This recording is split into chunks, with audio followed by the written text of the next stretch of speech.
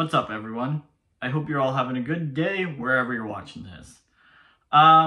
This video I just wanted to make it's going to be a video that is mostly my opinion. So if you guys have a different opinion, which I'm sure some of you will, which is a good thing, it'd be boring if everyone had the same opinion, let me know. But like I said, you might not agree with everything I say, and that is completely okay. I just wanted to talk about the next gen, so the current gen of NASCAR Cup Series car that we've had since about a year and a half now. I just wanted to give you my take on the good and the bad of it. So why don't we start with the good? The good, for me personally, I like the way they look. I like the way each manufacturer looks. I'm indifferent with the number placement. It really doesn't bother me as much as it bothers some people. Obviously, I would probably prefer it in the center, but I think if a car has the right design and the right paint scheme, it actually can look better pushed forward. But I'm kind of indifferent. I don't really care that much about it.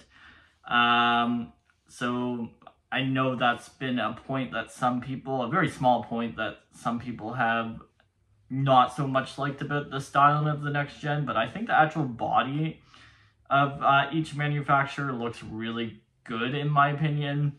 To me, it looks more like the actual Camaro, the actual Mustang, the actual Camry. With some of the previous gens, they all kind of look the same little box or whatever, so I like that. Another good thing about the next gen, the 1.5 mile racing has been very, very, very good in my opinion. For example, the last two Coca-Cola 600s I have found great, and like I said, in general, most of the 1.5 mile racing has been great, which the previous gen car struggled at. So I do find that good. A couple bad points to continue on with the 1.5 mile racing. They kind of hurt the short track, road course, and super speedway racing, in my opinion. So back in the day, a lot of the races were 1.5 miles, so having a car that raced and put on good races at 1.5 miles was really needed. But these days we have even more road courses and we're getting a few more short tracks. So we need to find a way to get that racing good as well.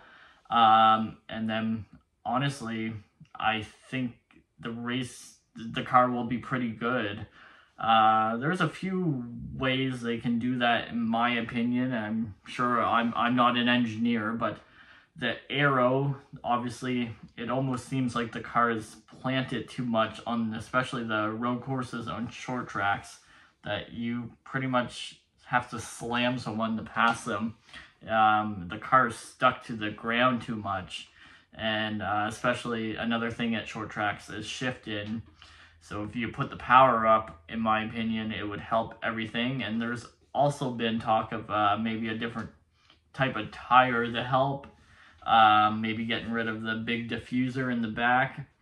I don't know. I'll leave that to the experts. But I just know the short track, road course, and super speedway racing can be or needs to be a little bit better, in my opinion. But the 1.5 mile is very good.